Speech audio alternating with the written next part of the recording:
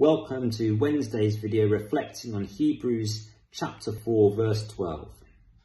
Indeed, the word of God is living and active, sharper than any two-edged sword, piercing until it divides soul from spirit, joints from marrow.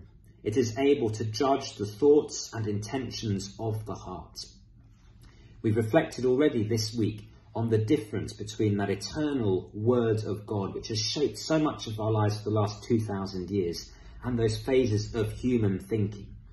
Because as we hear in this passage, it's an active word of God. It's not just something we read once, put our books down, close it, and that's done. No, it's something which shapes all our lives, and not just intellectually, but here, the very heart we have. And so then let our hearts be open to being shaped by the words in our ongoing journey of faith. Amen.